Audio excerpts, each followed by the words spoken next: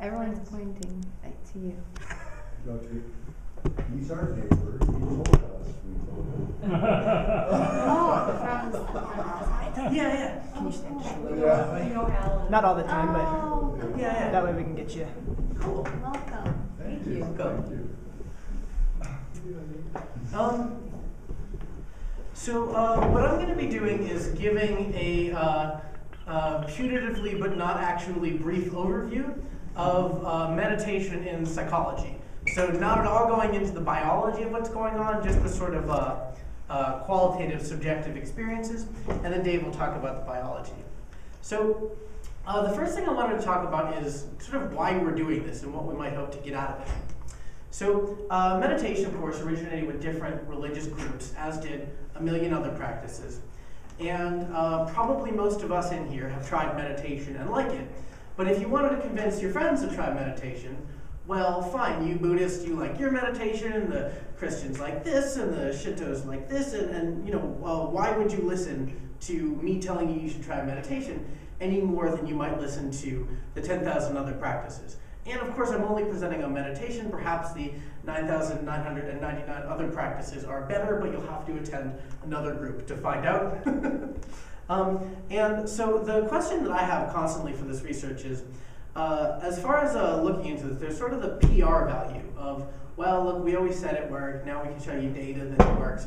But what do you think some legitimate positive consequences might be of combining psychological science with meditation? Or what do you think are some possible negative consequences? So I think having an established Western scientific type of justification for meditation would probably bring more people in that wouldn't necessarily be interested otherwise. Yeah, so it's good for being communicable. Science is really easy to communicate. Well, it provides another angle on how our mind, helping us understand how our minds work. You know, you're not going into the material like you would in psychoanalysis. You're just noting.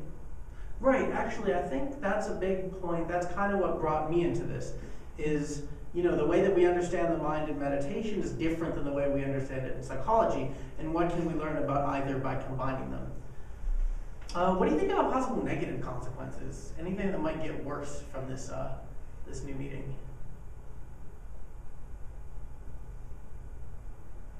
Okay, well, I'm going to talk about that at the end, actually, my concerns with that. So meditation is a very big term. It's defined just as focused attention. So that means you can do an infinite number of things that would be called meditation, because there's just an infinite number of things you could focus your attention on. There's a transcendental meditation in Christianity, there's a centering prayer, there's Jewish meditation, Sufi meditation, Hindu meditation, and the list goes on. There's many different traditions and many different meditations. So the one that we mostly talk about in psychological science is mindfulness.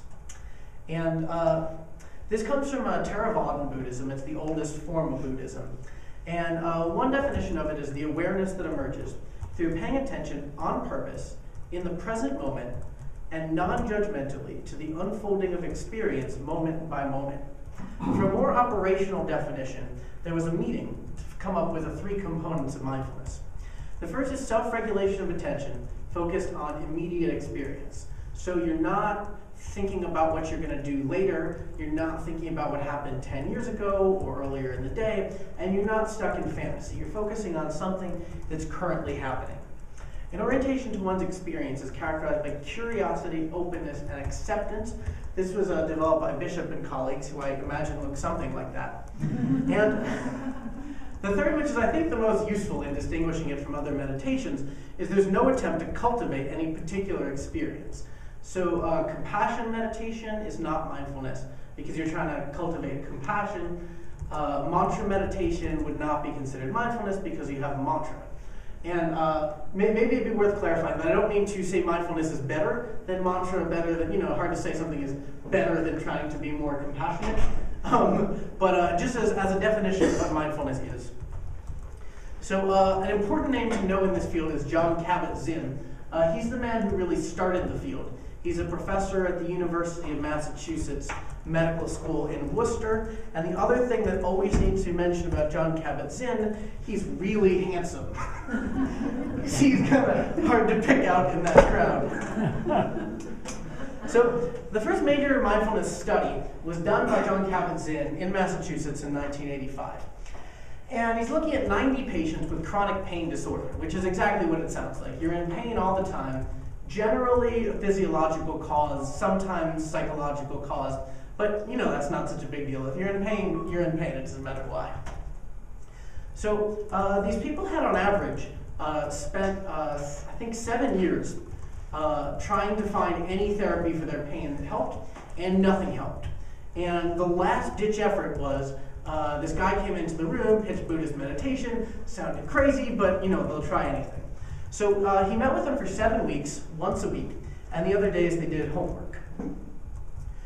After a 7-week class for people for whom nothing else had worked for 7 years, the following things decreased. Present moment pain went down. Negative body image went down. I like that joke. Inhibition of activity by pain. So if your legs are in pain, you're not going to run a marathon, but maybe you really could walk from the kitchen to the bedroom, and before you weren't doing it. So there's less inhibition of activity. Mood disturbance decreases.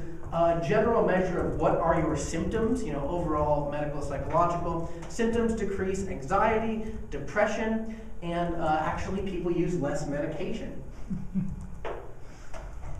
Things that increased, people's self-esteem went up. That's Super Mario, thinking he looks like Mario Lopez, clearly a high self-esteem. And activity levels went up. People were doing more.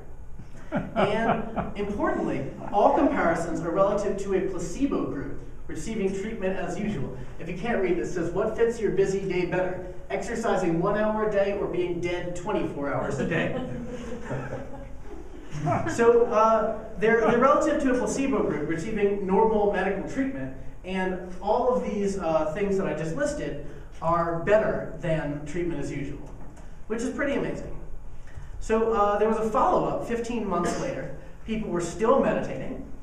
Not only were they meditating, they were maintaining their improvement on every single measure in the study except one. Present moment pain got worse, but nothing else did. This is what happened to Lucy when she heard about this finding. It's a very surprising finding. How could it be that your pain is getting worse? Imagine a worse problem than constant, horrible pain. It's getting worse, and nothing else bad is happening. So, oh no, this has gone terribly. Let's see. There's the bishop joke. Okay, here's this. No, it happened again. This is the worst.